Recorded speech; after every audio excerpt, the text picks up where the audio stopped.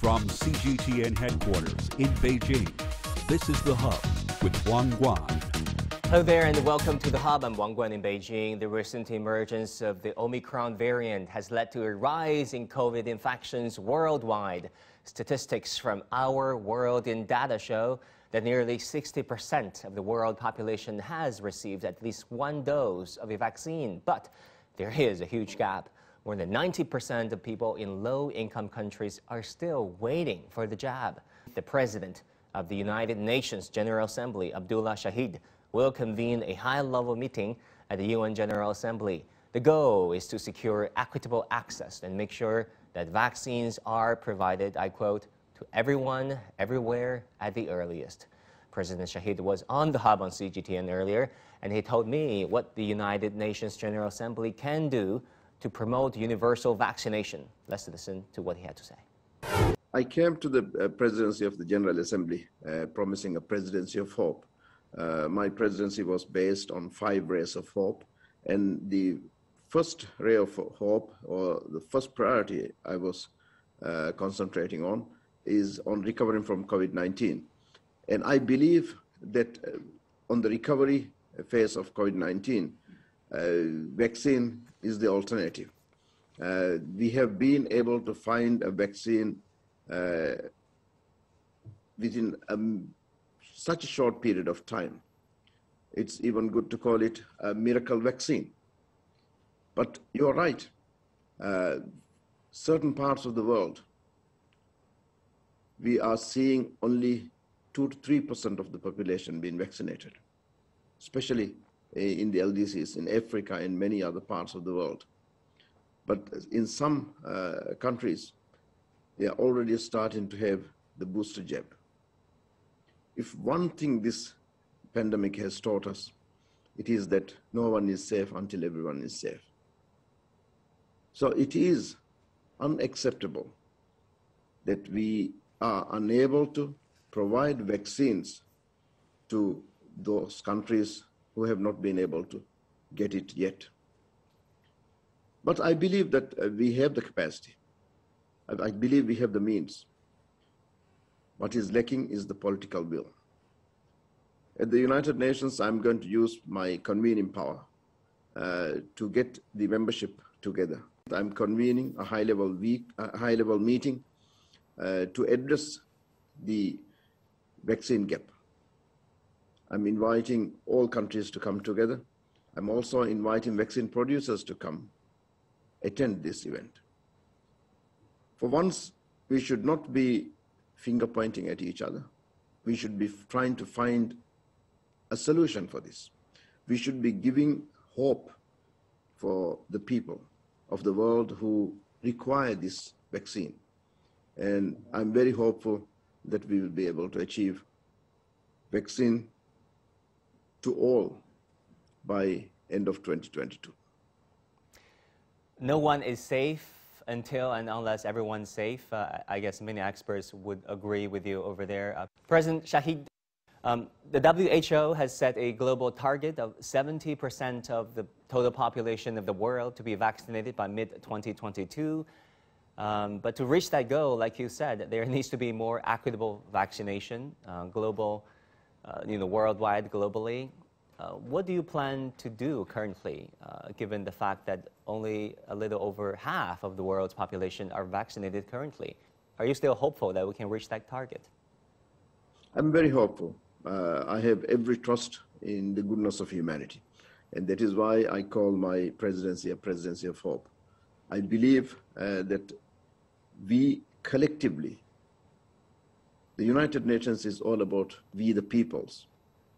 And it is the only forum where the 193 countries come together, and collectively we would be able to find a way out of this pandemic that is possible, that is workable, and it is achievable. Why can't developing countries get their fair share of vaccines? One possible explanation is that powerful gatekeepers, such as major pharmaceutical companies, continue to withhold the money and keep technology for vaccine development away from the developing countries. In May of 2021, I spoke with Dr. Mohga Kamal-Yanni. She's an advisor to the People's Vaccine Alliance. She advocated more vaccine for the most vulnerable in our societies. Today, I've invited her back to the hub on CGTN and asked her why global immunity has failed. Dr. Yanni, thank you so much for joining us again.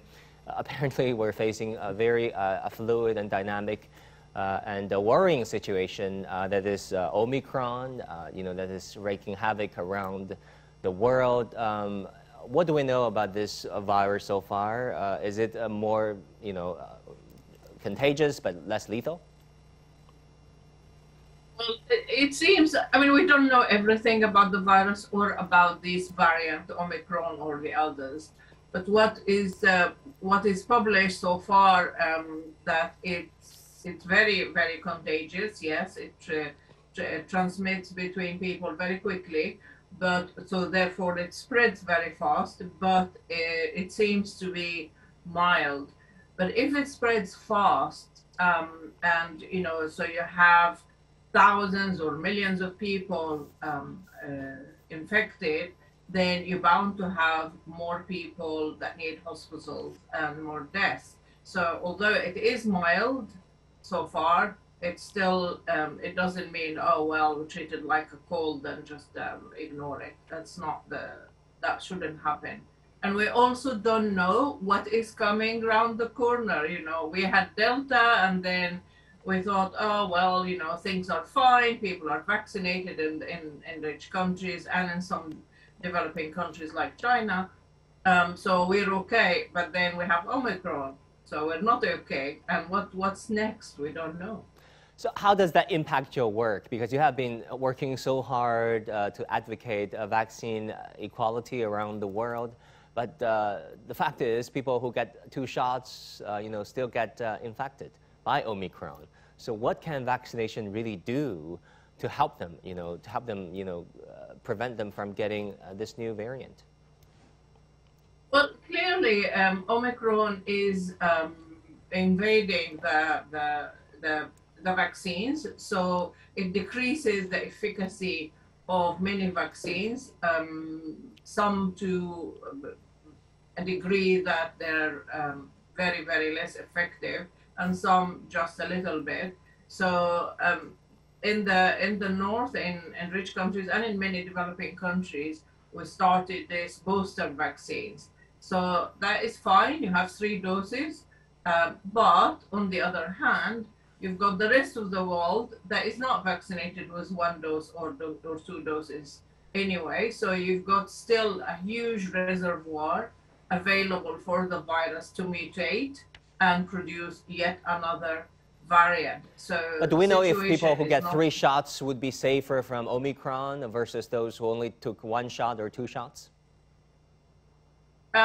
It seems that's the case, that 3 shots are safer than 2 or 1, certainly more than 1 shot, and certainly, definitely more than people who are not vaccinated at all. Right.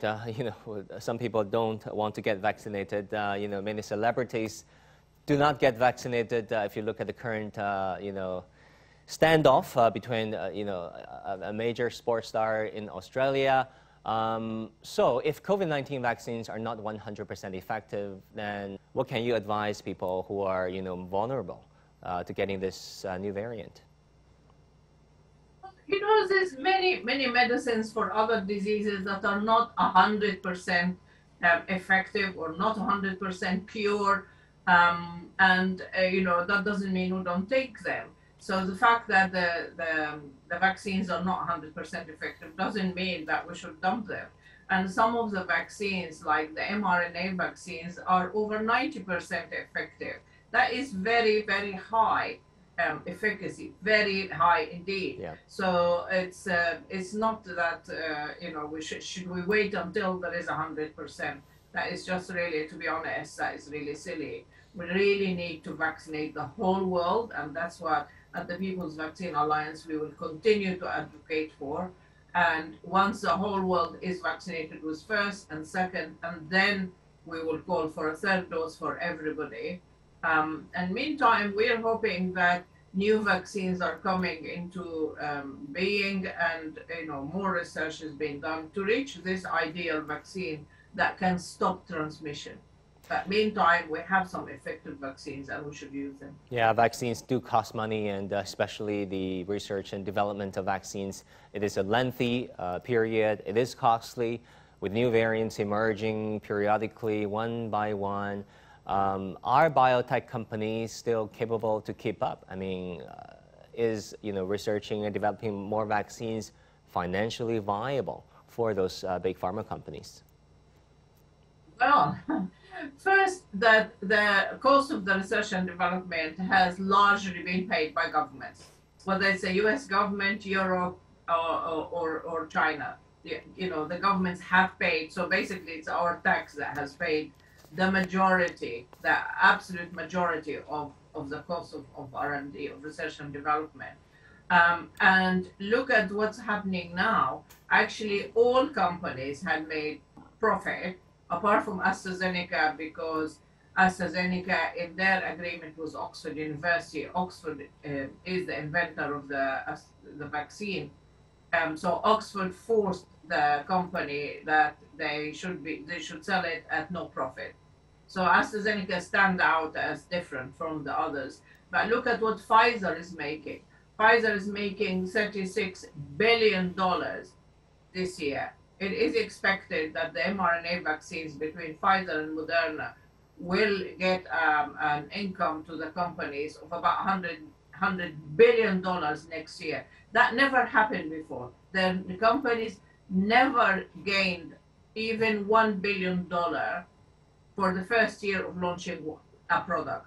That never happened. So it's very, very profitable market, and I think that there will be a lot of competition for new vaccines and different vaccines. I mean, should companies or governments worry about developing a new vaccine against Omicron at the moment, or should they worry about really promoting, vaccine, equitability to people around the world currently? There's different people who do these things, so it's not either or. These things should happen at the same time. So research is happening, I'm sure, in universities and in the companies, funded by the governments, but also, expanding access to vaccines and forcing pharmaceutical companies to share knowledge about the vaccine, the vaccine technology know-how, with capable companies in the South, so that there is more vaccines, more doses are produced, and more doses are distributed among the people who haven't had the vaccine so far. I mean, look at what's happening in Africa. It's less than 10% of the population has been vaccinated. But if you have more doses in terms of the number of doses globally, but more of these doses going to Africa, that's a distribution issue. And then if you have the companies in the South producing, the cost will be less, the price will be less. So you have more doses, more going to Africa at lower price or at much, much low price. Then you will have more people in Africa being vaccinated. I'm giving Africa as an example, but many developing countries are in the same situation. Yeah, you're talking about vaccination inequality, the gap, the global South. We know both Delta and Omicron originated from the developing world, the global South. Do you see a correlation between inadequate vaccination and the emergence of new variants? I mean, scientifically, we still don't have enough data to make a causal relation, say this causes that. Right. So what we have is just looking at the context and what's happening. So the very first variant, the Alpha variant, which originated in Britain, in Kent, that was at the time when there was no vaccine. So no vaccines, the virus had a wonderful chance to mutate, but it wasn't, and spread faster than the original virus, but it wasn't very, very dangerous. I mean, it was more dangerous than the original virus, but not too bad. And since then, as I said, India, we had Delta starting in India because at that time, the vaccination rate in India was, I think, something like 3% of the population. So it's an ideal situation for the virus. When you have a little bit of people vaccinated and then the rest are not, then the virus can mutate against the vaccines. This is the danger, that it seems that rich countries particularly, and certainly pharmaceutical companies, don't seem to be realizing that they are allowing the virus to mutate. They're giving the virus like lovely food on a plate by this. Some vaccinated, some are not vaccinated. It's a really bad recipe. There was many, the beta in South Africa and the gamma. So there was many variants, but like the important ones and the more dangerous ones were Delta from India and Omicron from South Africa. And these are countries where the vaccination rate is not high enough. Okay, so correlation is not necessarily causation. Thank you for making that point clear to our audience. But how should countries work to narrow the vaccination gap between the developed countries and the developing countries? Well, basically, we need more doses to go to developing countries. And it's no good saying, oh, well, we'll give the countries donation and basically give them the extra doses that we're not using if they are near expiry date. I mean, there are the stories about Nigeria having to get rid of 1 million doses of vaccines because they're basically expired. But if you give them to Nigeria near expiry date, they're just going to expire. I mean, you know, it's wrong. So if the donation is a temporary solution, that these rich countries that have, or any country that has more doses than they need, they should donate it now, before long before the expiry date, so the countries like in Africa and others can actually plan and get their logistics ready to use these vaccines. But that is, as I say, temporary. What is needed is more vaccines, and more vaccines means more production, and more production means production in developing countries by capable companies, which do exist. I mean, colleagues from the People's Vaccine Alliance a couple of weeks ago, just before Christmas, they released a study that showed that basically tracked a big number of companies in developing countries that are capable of producing the mRNA vaccines, but they can't because they don't have the technology. Now, with Pfizer, Moderna, and the American National Institute of Health, which has some of the know-how, would these people share the technology with these companies so that they can produce? Right. The WHO has set up a mechanism to facilitate this process of sharing technology. They set up the WHO COVID-19 Technology Access Pool. They actually set it up in end of April, May in 2020, so kind of 2 years ago almost. And still companies are not doing anything. They're not coming near it even. They're not offering to say, well, okay, I will share my technology with these conditions. Even that is not, they haven't done it. They're just after making the highest possible profit. Well, Dr. Yanni, talking about measures to fight this pandemic and these many variants, governments, are at the opposite ends of measures. For example, China has been initiating and sticking with its zero tolerance policy or near zero case policy, especially in the wake up to the Winter Olympics that will take place 3 weeks from now. But on the other hand, we have the United States, registering over 1 million cases per day with Omicron. And people, in many states still, go partying, and the restaurants are open, schools are open. I mean, what should be, the best practice around the world currently, now that we have Omicron and potentially many variants going forward? I mean, it's very difficult to say all countries should do 1, 2, 3, although the WHO has clear guidelines from the beginning about what to do. So WHO has been saying, you know, distance, test and trace and vaccinate. And then when data showed last year that masks can be very can play a very important role in prevention, they've been advocating masks. So at least these are the kind of standard practices that countries should do, that encourage people to distance, wear masks, and get vaccinated, and test and treat, test and trace, so that you can kind of control that. So some countries like China, like Vietnam, actually most countries in East Asia, you're used to having masks, for example. While here in Europe, people are not used to that. So it took a bit of effort to get people to wear masks. But once the government said everybody shall wear mask in I don't know, in shops or in closed places, basically, the majority of people are listening and are wearing masks. So yes, governments can enforce certain the standards that the WHO has put in you know, the guidelines that WHO has been advocating for.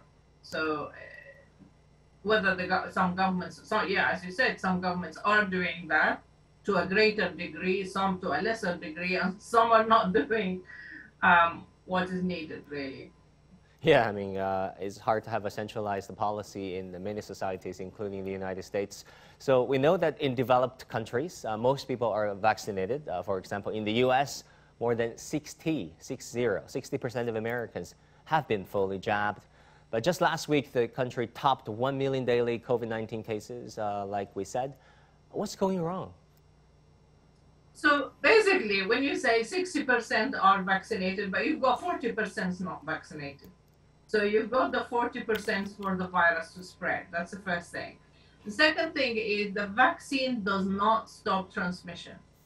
The vaccine stops or decreases massively the danger of developing serious disease and the danger of death. That's what the vaccines do. It doesn't stop transmission. So I could be vaccinated, but I still can get the virus and therefore test positive and therefore be a number, you know, add to this number, the daily numbers of infection. But I can have it like a cold, but I will isolate, yeah, so I don't transmit it to other people. But for me, I wouldn't be suffering because I'm vaccinated. So that's what the vaccine does. Well, fact is, we have been living with COVID for 2 years now, 2 years exactly, and the pandemic still shows no signs of letting up. I mean, when can we see the end of the tunnel? When everybody is vaccinated. When we reach a highest percentage of society in every society being vaccinated, and then we can say that we can, you know, have a sigh of relief. But we might. Until we have what you said at the beginning, until we have the 100% effective vaccine that is effective in cutting transmission. So until we have that, we might need to have everybody vaccinated and everybody wearing masks in closed places. All right, Dr. Yanni, thank you so much for coming on The Hub on CGTN once again, and thank you for all your work, you know, advocating for vaccine equality. That is so important, especially for many developing societies who are struggling, you know, to get their citizens and residents vaccinated. Thank you so much for all your work. Thank you. Come back again. Thank you. And that's all we have for this episode of The Hub. If you have any comments or suggestions about our program, feel free to contact me on social media. Thank you for watching. I'm Wang Guan in Beijing.